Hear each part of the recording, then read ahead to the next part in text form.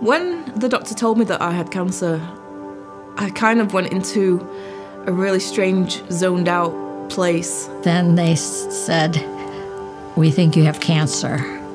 Leiomyosarcoma, stage 4.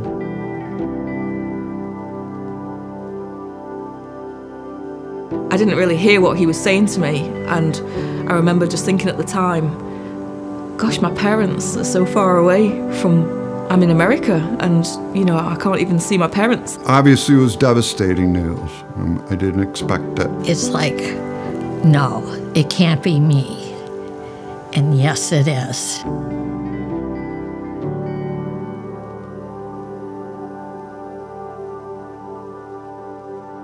Moving countries, I can't explain, you don't have a network of people around you. So, you know, I moved here for my husband, but I don't have friends over here, I don't have family over here. That period before then, I'd already had a really turbulent time here. I had already got depression, and finding out that I'd had the cancer and was kind of navigate that. I didn't really take time to look after myself. I'd stopped doing my hair, I wasn't getting like my nails done. And cancer will do that to you. It throws you a curve, and you're like, how do I hit this curve? And it's like, we're going to get through it. That's it. I have a good husband, good support system, a good family, and friends, and they hold you up and you get through it. So I needed something at that time, and when I came to the Victory Centre, I think it was exactly what I was looking for at exactly the right time.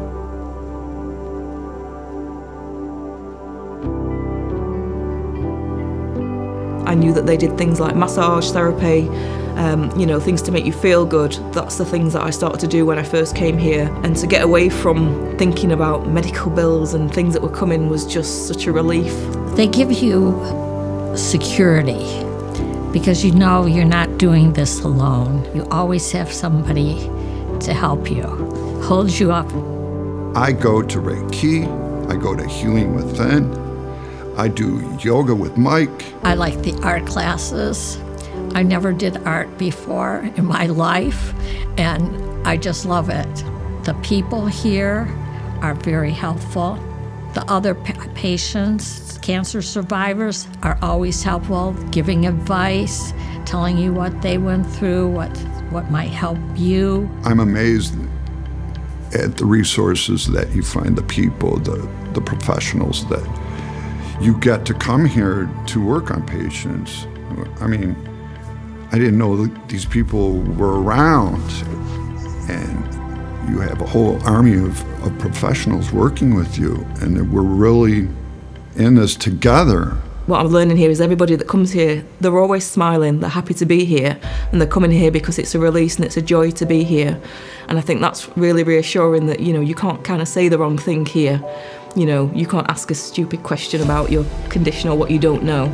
I made a lot of friends here. It's friends that I FaceTime with. There's friends I call, I text. They're surrounded by people that have been through something similar, so everybody just knows how you're feeling. So it's not just massage.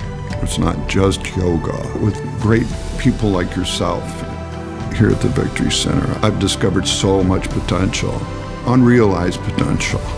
Body changed, but my spirit never did. This place doesn't just cater for the people that have had cancer or survived cancer, it also caters for their families and people that have supported through it. It offers hope. I think everybody shares with me here just how valuable it is to them.